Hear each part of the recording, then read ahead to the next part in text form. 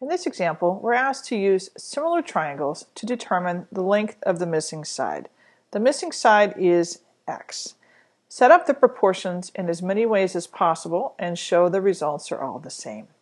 So when we're looking at similar triangles, we want to set up a ratio of side lengths of one triangle to side lengths of the other triangle. So here's one way we could set this up. We could set this up as x over 12 equals 5 over 4. We could also go this way. That would be x over 9 equals 5 over 3. Now, I could also go backwards.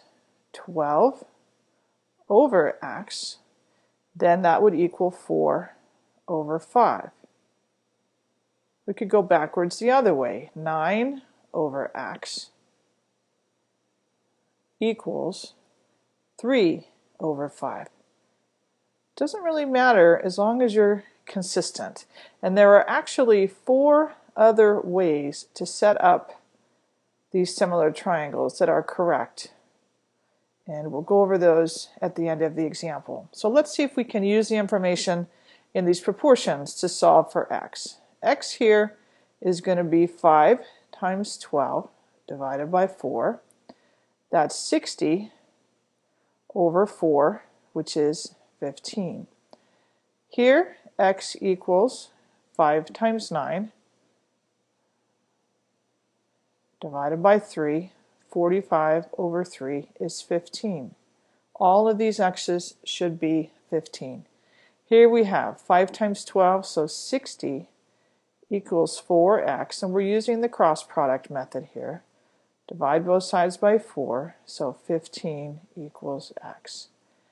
Here, 9 times 5, 45 equals x times 3, 3x. Divide both sides by 3. Again, x equals 15. Let's see what the 4 other ways I could set this up. I could actually go across triangles. So if I said x over 5, then I would say equals 12 over 4. And then I could say 5 over x equals 4 over 12. I could also say that x over 5 equals 9 over 3. Or 5 over x equals 3 over 9. And you should work these out to verify for yourself that all the x's equal 15. So just in these 2 similar triangles, finding one unknown, there are 8 different ways to set up the problem correctly. There's about 1,000 different ways to set up the problem incorrectly. So when you're setting up your similar triangles, be sure that you're working with the same proportions as you're setting up your numerator and denominator of your fraction. So x is to 12 as 5 is to 4. And that gives you the correct proportion. Same for all of these.